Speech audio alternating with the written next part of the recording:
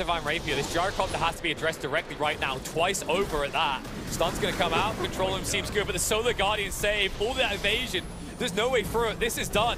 Thunder are easily going to take out the throne before he can be taken out twice. Gyrocopter down a half HP, they're attempting it. Hex is at least going to sail for the moment. First life is gone. It's only him and Marcy versus the world. The double tombstone, maybe they have a way of recovering this.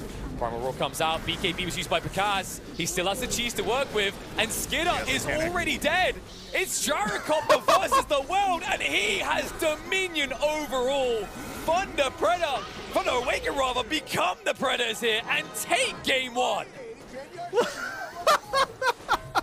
What a way to finish this one. Beastmaster just going in, says, you know what, you deserve it.